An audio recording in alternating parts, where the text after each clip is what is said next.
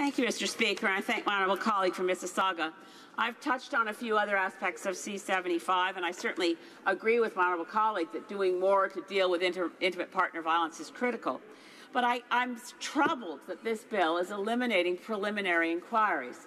Now, preliminary inquiries are typically a time that the defence gets to test the evidence. It's something of a dry run, a dress rehearsal for what's going to come at trial, and it allows the defence to properly prepare, and it even leads to deciding not to proceed to trial because the evidence is too weak.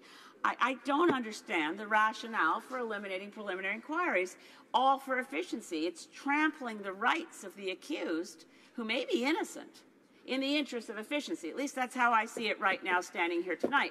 So I'd love to know what the defence and rationale is for getting rid of preliminary inquiries. The honourable member for Mississauga, Streetsville.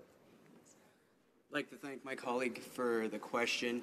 As stated earlier, getting rid of preliminary inquiries not only makes the system more efficient, it also helps to serve the victims, because we've seen through speaking with stakeholders that when we have preliminary inquiries, we actually subject victims to being re-victimized, and that's certainly something we don't want. And so there's two benefits really right there. Is one, to have it be more efficient, but also it's more compassionate because we don't have victims re-victimized.